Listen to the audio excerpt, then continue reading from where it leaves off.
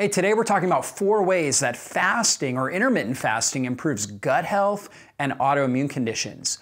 We know that all autoimmune conditions, as well as chronic inflammatory conditions, have something in common. There's damage in the gut. And so when we look at our small intestine, which is the largest portion of the human gut, the small intestine is only held in by one cell wall, which is almost kind of like my fingers here gliding together. And then when we're under stress, when we're eating bad foods, when we're not sleeping right, we start to actually tear that intestinal lining. It starts to tear and little openings start to occur.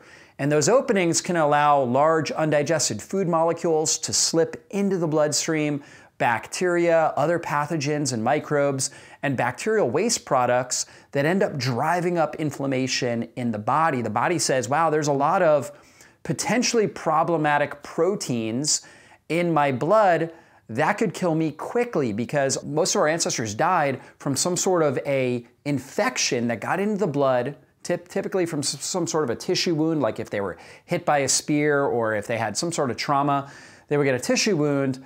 Bacteria would get in the blood, spread wildly throughout the body, and then they would end up with meningitis, or they would end up with pneumonia or encephalitis, where they get infections in vital organs. And so because of that, the body is primed to make sure that we don't end up with some sort of infection affecting our vital organs, and it will end up creating inflammation. Over time, that inflammation can actually turn into autoimmunity. So in order to heal the gut, in order to heal autoimmune conditions and chronic inflammatory conditions, we've got to heal and seal the gut. And fasting is one of the best things we can do in order to heal the gut and support the gut microbiome. The reason why is, number one, it actually heals the gut lining. We're taking mechanical stress off the gut. Just like a sprained ankle or a broken ankle, if you want to heal, you can't be walking and jumping on your ankle. You actually need to rest it. The typical advice is rest it, elevate it, right? Put ice on it, compress it. And the resting process gives time for the body to heal all that connective tissue. So we need to rest the gut as well. The good thing is, gut lining, the cells in our gut lining, they actually turn over every 3 to 5 days, meaning we've got an entirely new intestinal lining every 3 to 5 days. That's really, really quick healing. Whereas our cartilage, the different tissues that make up our joints, I mean, they can take months, if not years, to like fully regenerate and heal. And that's why we typically have to stay off of a damaged joint for something like 4 to 6, sometimes 8 weeks to allow it and give it time to heal. With our intestinal lining, we don't necessarily need to do that. In fact, a 2019 study on rats, actually, the rats fasted for 24 hours, and they were actually shown to have an increase in intestinal stem cell production, meaning the body was creating new, young, stress-resilient stem cells after just a 24-hour fast. Now, that is a rat study. It might take a little bit longer for humans, but a lot of people have noticed, a lot of anecdotal evidence shows that a lot of people have seen big improvements in their gut health with things like a 16-hour fast, an 18-hour fast, 24-hour fasting on a regular basis has created better gut health, lower levels of inflammation in the body, lower levels of autoimmunity, and it could be because of some of this intestinal stem cell production. So that's one of the key things. We actually heal the gut lining, we take the mechanical stress off the gut.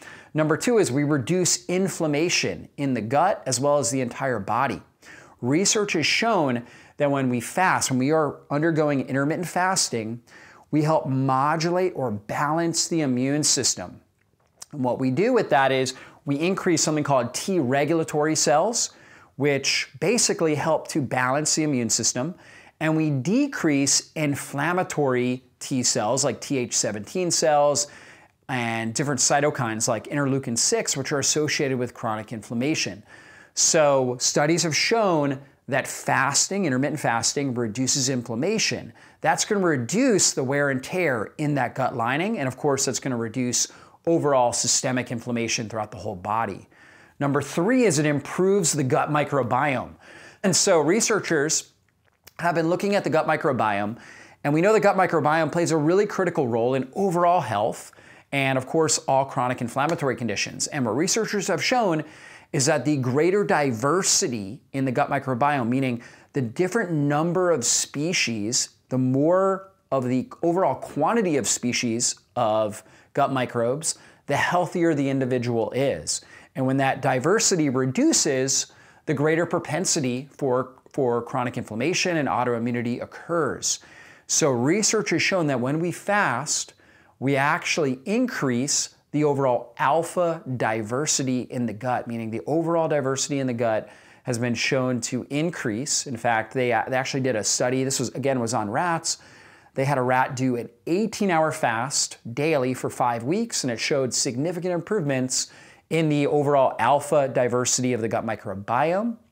On top of that, another study, this is actually a meta-analysis in the journal Advanced Biology, it actually showed that when we're fasting, right, when we're doing intermittent fasting, that it actually increases diversity and the production of short-chain fatty acids, which have an anti-inflammatory effect in the body. This is things like butyric acid, which is a preferred fuel source for enterocytes, for the intestinal cells, and it helps strengthen and create more resilience in the intestinal cells and reduces overall inflammation in the body.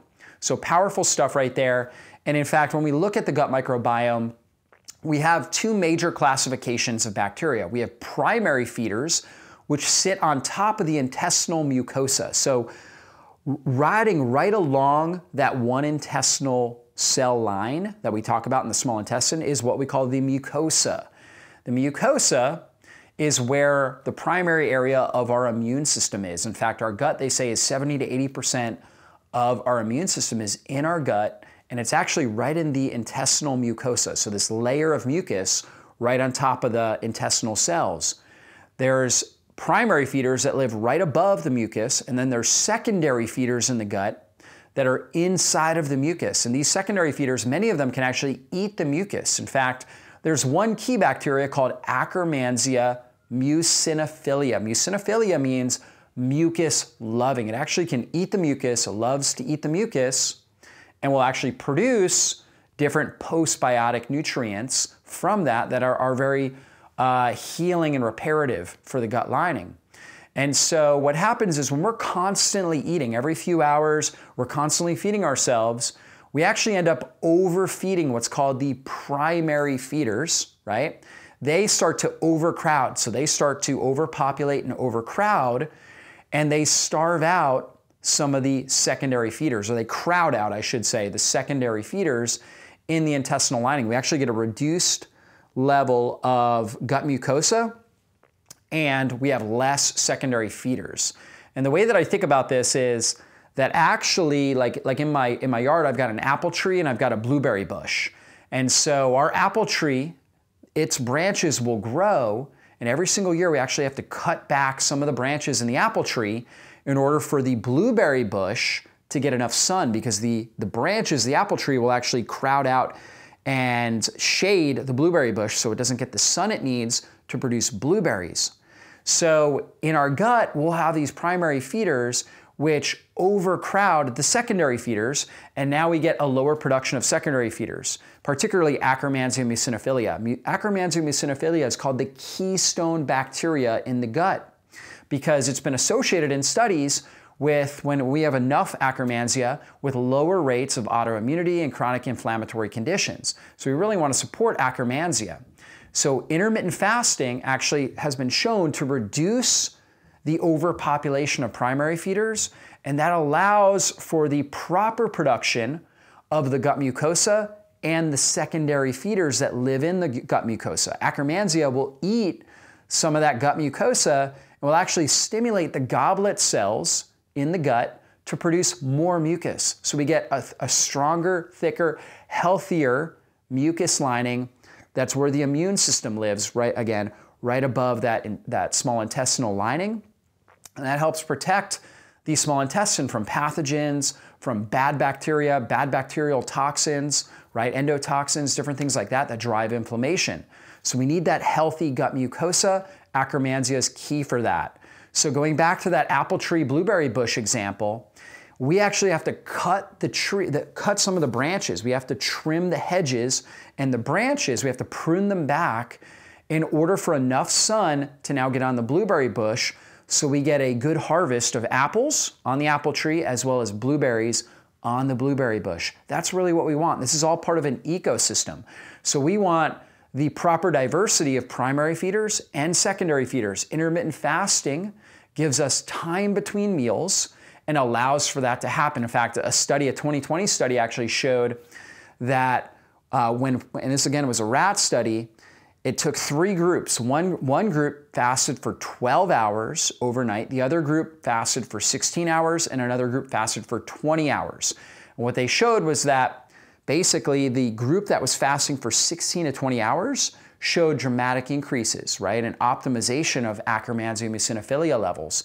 And so doing something like a 16-hour overnight fast, at least a few times a week, can be really beneficial for supporting the diversity of the gut microbiome and the production of these secondary feeders like Akkermansia, which strengthen the mucosa, the gut mucosa, and the gut immune system, right? So they help balance the gut immune function and help protect against leaky gut syndrome and chronic inflammation in the gut. So really powerful there. And then the fourth thing is the fasting increases intestinal cell resilience. And here's why. When we have optimal levels of Akkermansia, Akkermansia will eat polyphenols from our diet. So let's say we take in some extra virgin olive oil or some oregano or some berries, that we consume some blueberries or something along those lines. We will get these polyphenols. Polyphenols, the primary feeders will eat some of those. Some of them will drop down into the mucosa. The secondary feeders like Akkermansia will eat them. Akkermansia as a postbiotic, after it's had healthy food, healthy polyphenols or gut mucosa, it will produce something called urolithins. These urolithins will actually go into the mitochondria in the intestinal cells and stimulate what we call mitochondrial biogenesis, or the formation of new mitochondria. And also they'll do something called mitophagy, where they'll stimulate the breakdown of old, damaged, senescent mitochondria, these aged mitochondria, and the formation of new, healthy, stress-resilient mitochondria. And really, ultimately, the mitochondria will produce all the energy in the cells. The healthier the mitochondria are, the healthier the cell is. The healthier the cell, the more stress-resilient the cell becomes. That means the cell can now handle more mechanical stress. It can now handle higher levels of inflammation and toxins and be able to adapt and recover to it. So ultimately, the quality of our life is going to come down to the amount of stress-resilient mitochondria that we have in the cells of our body, and in particular, in the cells of the small intestine, because it's so absolutely vital for protecting the bloodstream from these large undigested proteins that trigger inflammation throughout the body. So these are the 4 ways that fasting improves gut health and helps improve autoimmune conditions. Again, heals the gut lining by reducing mechanical stress, reduces inflammation, helps balance the immune system, improves the overall diversity of the gut microbiome, and helps improve the levels of keystone bacteria like Akkermansia eosinophilia. And then number 4 is it actually helps to improve the intestinal cell resilience so your body can handle more stress and successfully adapt to it so you can really thrive in life. Hopefully you guys enjoyed this, and we'll see you in a future video training. Be blessed. Hey, if you enjoyed this video, be sure to check out my channel, browse the various videos that I've done on similar topics, and also make sure you subscribe to my channel and hit the bell button. That way you get notified whenever I put up a new video training. Thanks so much for being a part of our community here, and I really hope you enjoy the videos that we're putting out on a regular basis. Be blessed.